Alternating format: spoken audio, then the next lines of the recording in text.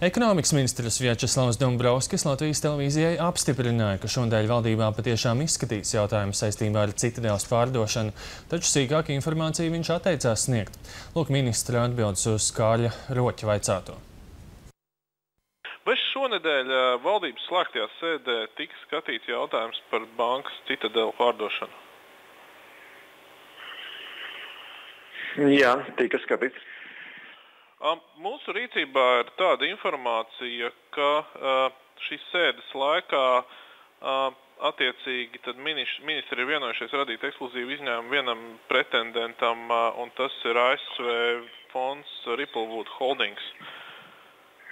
Tas tā ir vai nav? Es baidos, ka es jums nevaru neko izstāstīt par to, kas tika konkrēti nolēmts sēdes laika, jo tā bija slēgta daļa mazai zāle. Mums te ir arī informācija, ka pieņems lēmums kā radīt izņēmumu un dot iespēju mēnešu laikā iegādāties banku par 113 miljoniem eiro. Tas ir tā vai nav? Es nevaru komentēt par to, kas tur notika.